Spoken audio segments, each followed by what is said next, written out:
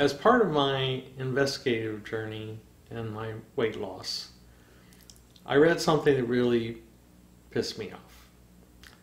Vegetable oils make us fat and coconut oils make us lean or skinny.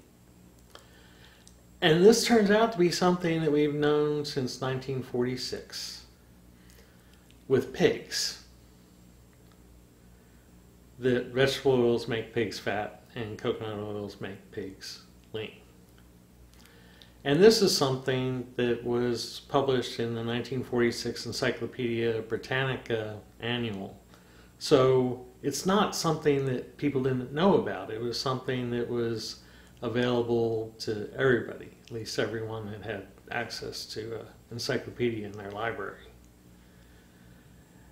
And so we've known for over 70 years that vegetable oils were fattening, or you could substitute coconut oils, 100% by the way, and they're not so fattening. And the reasons for that people thought initially was thyroid function, because coconut oils help thyroid function while vegetable oils inhibit thyroid function. And given there's an epidemic of hypothyroidism that has been somewhat correlated with the obesity epidemic, vegetable oils may be a contributing factor. I have not conducted enough research to say if I think it's the main factor or if it's just contributing.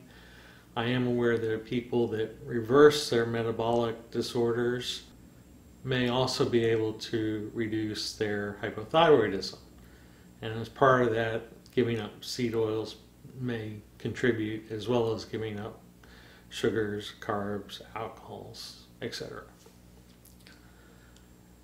Now, the way I think it works as the main thing, in addition to the thyroid function, is the medium chain fatty acids, the C6 to C12. And I include C12 in medium chain because they are digested the same way as the C6 to C10.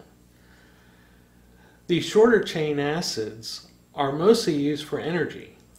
When you ingest them, they go almost straight to your liver, where they get used for energy by the liver and converted into ketones. They're used for energy by your heart and your brain and other tissue, and so they never get converted into fats. And even the smaller amount of C12, the lauric acid, that does get into your bloodstream, because it's the most efficiently used fatty acid for energy throughout the rest of your body, it's usually the first to be burned for energy. So it doesn't end up in the fats. And people that have investigated fatty acids in human fatty tissue and the liver and in the blood have found that you don't see C6 to C12. You start seeing the myristic acid, C14, and palmitic acid, C16, in the blood, or in the fat and fatty tissues. And the predominant fats in the human body fat are oleic acid, palmitic acid, and linoleic acid. And those are the most common fatty acids in olive oil, palm oil, and avocado oil. And the linoleic acid in particular comes from the vegetable oils in higher concentration. Now, if we look at every major food group we eat, vegetable oils is the only one that correlates with the obesity epidemic. People like to blame sugars and high fructose corn syrup in particular. But the thing is, table sugar, sucrose, is half fructose, and high fructose corn syrup is roughly half fructose. Even honey is a little more than half fructose if you just look at the sugars.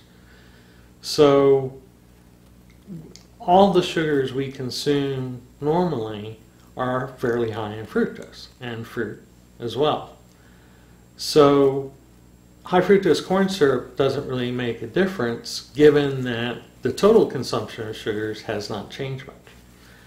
And if we look at carbs, in particular processed and refined carbs, the grains, there was a correlation with obesity, but then the correlation was broken the last decade or so. So something is still driving obesity. And what it is the spike in vegetable oil. It's the only thing that trends the entire trend with obesity. And yes, correlation is not causation. But if there's only one thing that correlates, there's a good bet that that's it.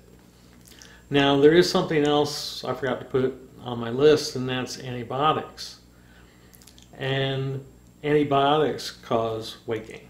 So the antibiotics fed to animals are problematic when they get to humans, so that's a contributing factor, at least a little bit. And coconut oil in particular has been investigated for its antibiotic properties. The main fatty acid, lauric acid, which is about 50% of coconut oil, is antibiotic and antimicrobial, antiviral and antifungal. So it can be added to a pig or chicken diet in order to make them fatter and healthier at about 2% rate. So the key here when I'm talking coconut oil and vegetable oil is the 100% thing.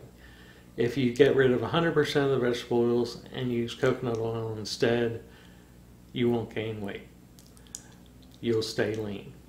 And palm kernel oil, not the regular palm oil, has a similar fatty acid profile to coconut oil.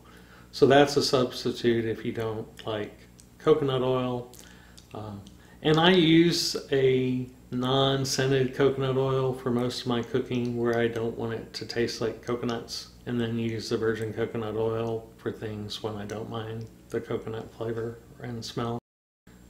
And another way we know that there's a correlation between vegetable oils and obesity is there's a trend of an increase in linoleic acid in human fat composition that trends with the obesity epidemic.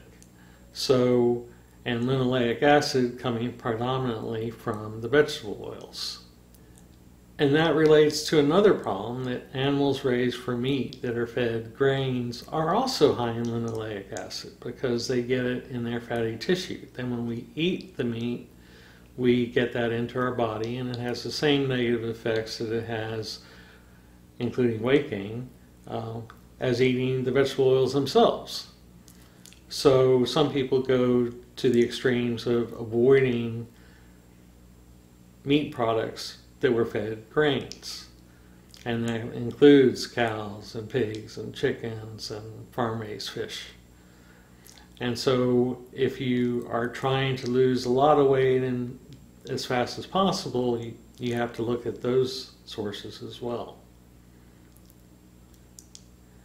And one thing we know for sure, even with all the demonization of saturated fats, if you look at fat consumption of all types, saturated fat consumption has not gone up.